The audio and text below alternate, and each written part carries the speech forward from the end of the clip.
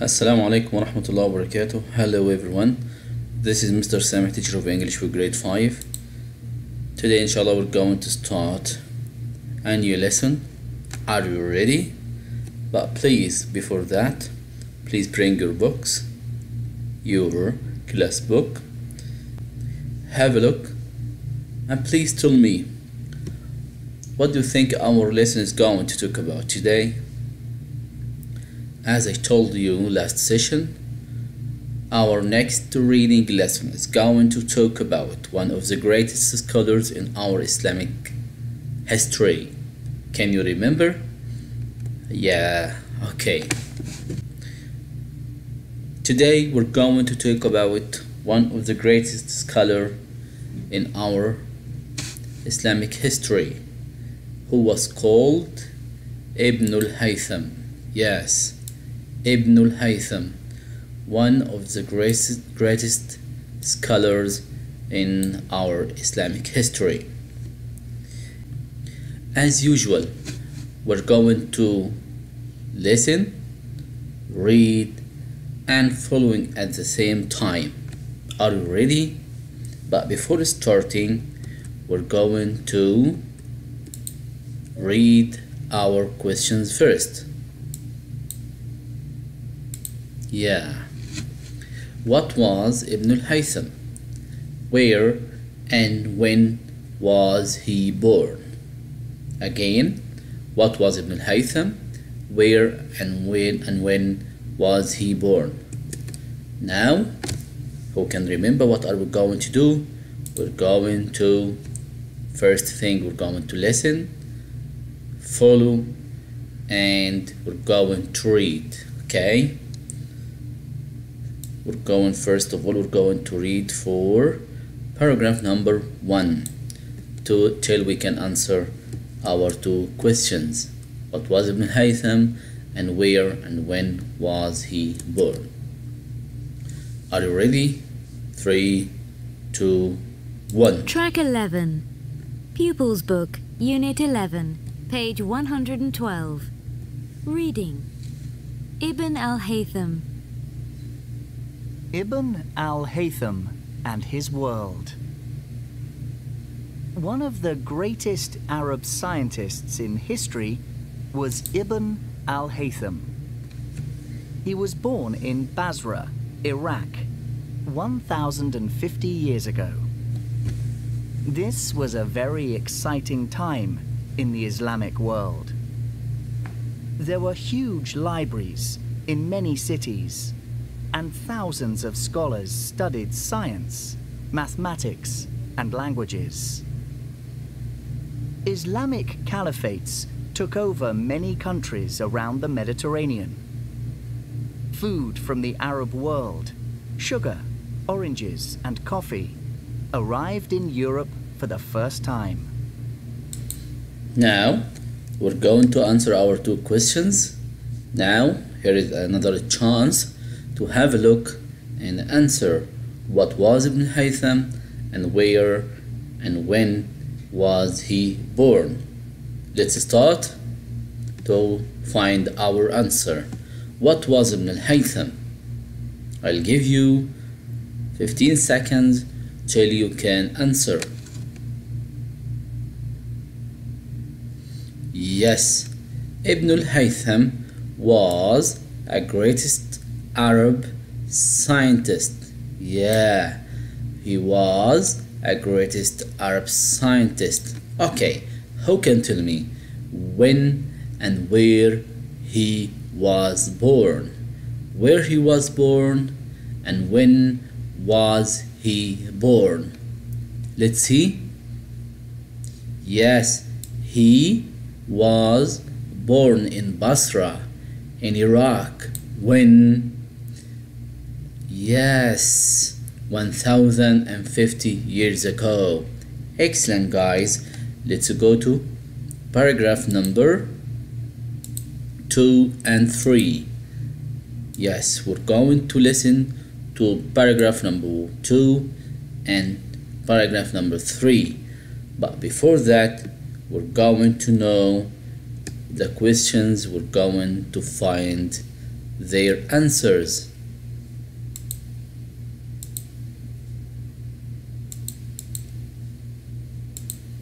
Where did Ibn al-Haytham move to? The second question, what were two of his favorite subjects? Let's check our answer while we are listening and reading. Are you ready?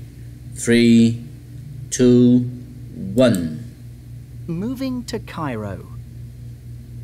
Ibn al-Haytham moved to Cairo and he became an important man. He worked with the Caliph al-Hakam. He was a teacher and he taught the sons of the most important families in Cairo. He wrote more than 50 books and he worked in many different sciences. Studying optics. His most important book is The Book of Optics. It's about what lenses, mirrors, and magnifying glasses do with light. He did experiments with light, and he wrote about the results. Optics was one of his favorite subjects throughout his life. Yes, now I think you got the answer, but before we have to have another look. Where did Ibn al-Haytham move to? What were two of his favorite subjects? Let's check. Who can help me to find the first question? Where did Ibn al-Haytham move to? Yes, Ibn al-Haytham, yes, right, you're totally right. Ibn al-Haytham moved to Cairo. Yeah, where is Cairo? Cairo is in Egypt. Excellent, guys. Let's go to another question. What were two of his favorite subjects? I think it's so easy to find it. Check this paragraph and you're going to find it in an easy way. Yeah, yes, right. Optics was one of his favorite subjects, but there's here only one, and you, Mr. Samih, you told us that there are two. Yes, you are completely right. We're going to listen to the next paragraph and we're going to try to find the answer. Are you ready? 3, but before that we're going to read the other questions.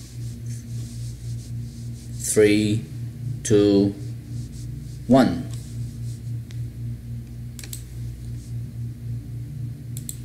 Yes. What was Ibn al-Haytham's most important discovery? What was Ibn al-Haytham's most important discovery?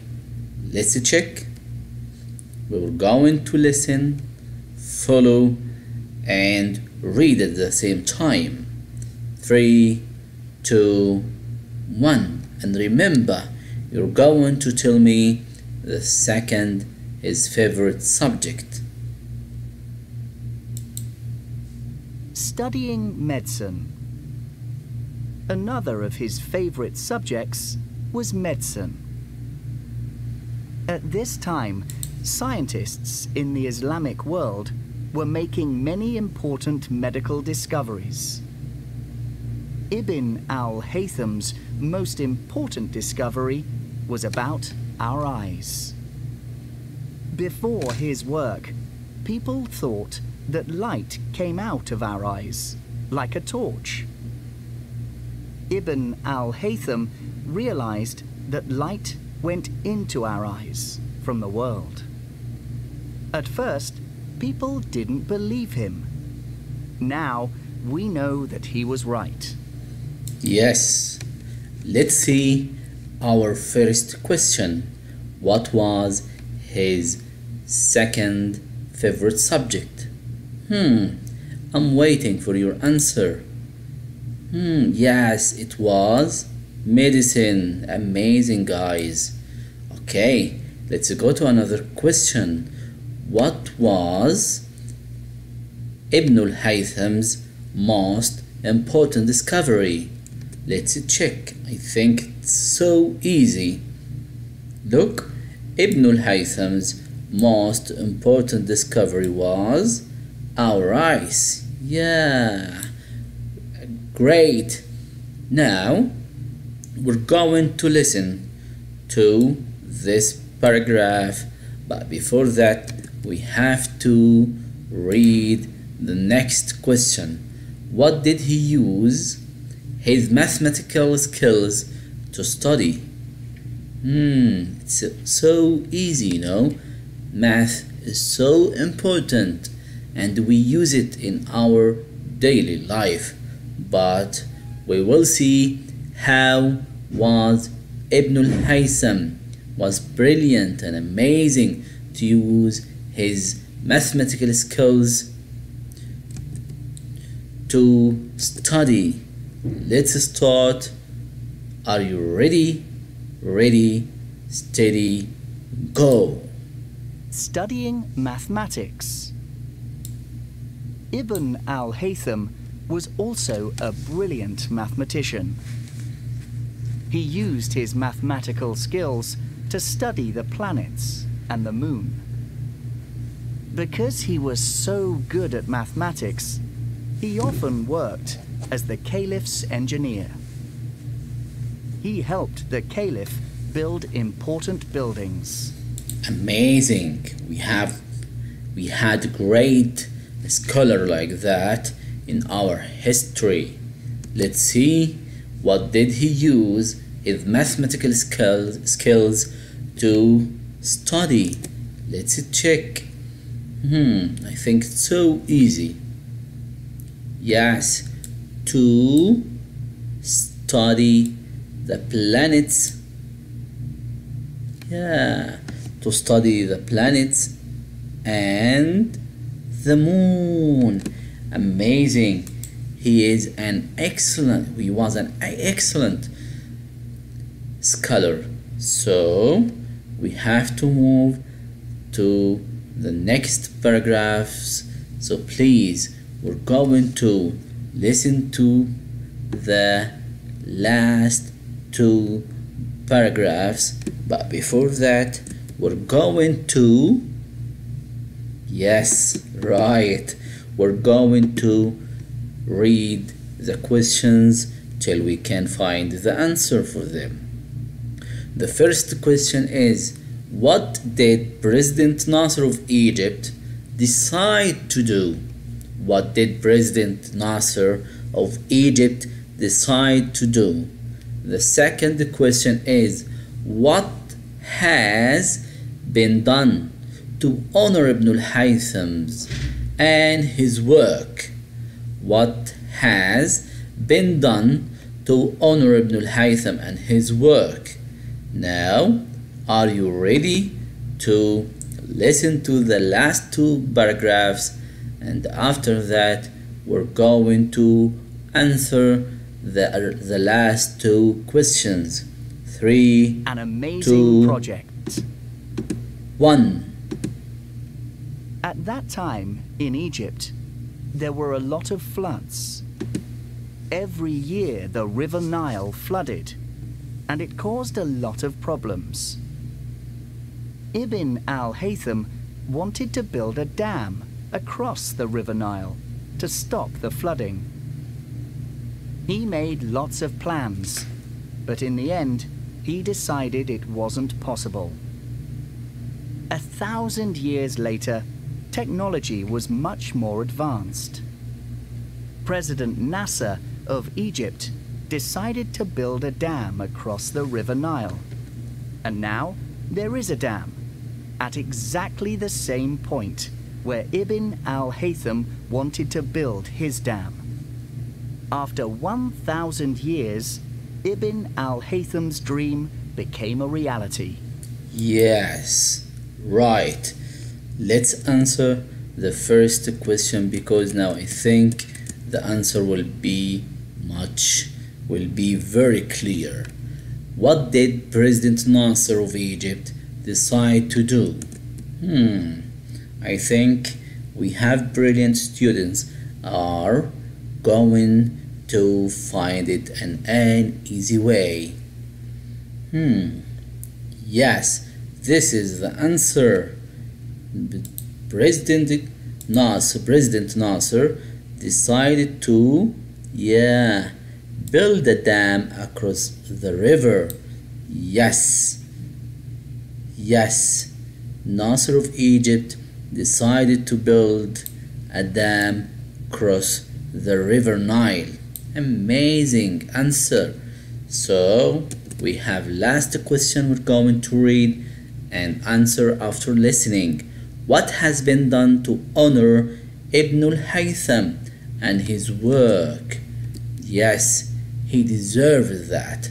Let's listen and we're going to answer the last question through the last paragraph. 3, 2, 1. Remembering Ibn al-Haytham. Ibn al-Haytham died in 1040 Common Era. For hundreds of years, his work was forgotten. Now, people think of him as one of the greatest scientists in history. To honor him and his work, there is a crater on the moon with his name. There is an asteroid with his name too. They are both good ways to remember this great man. Amazing. Let's check our question again. What has been done to honor Ibn al-Haytham and his work? To honor Ibn al-Haytham and his work, there is a crater on the moon with his name. Yes, amazing. And there is an asteroid with his name too. We are very proud that we have such a great scholar in our Islamic history. So, what did we learn from this lesson? For me, I have been taught that our Islamic history has a lot of scholars and great scholars. One of them was Ibn al-Haytham, and I'm very, very proud of my Islamic history. And now we're going at the end of this lesson. We have to have a gift from Mr. Samih, which is we're going to have homework. Let's see. 114 is our homework. I know you are brilliant students. You're going to answer it easily. Page 114 is homework. The first question is some questions about what we have read and listened. The third question about you're going to write the words in the correct lists, and I'm sure that you are clever students and you're going to find the answers in an easy way. And as we have been taught before, we're going to read the questions and we're going to find the answers through our keywords here in the questions. This is Mr. Samih. Thank you very much for listening and watching our lesson, and I'm happy to be together again. Wassalamu alaikum wa rahmatullahi.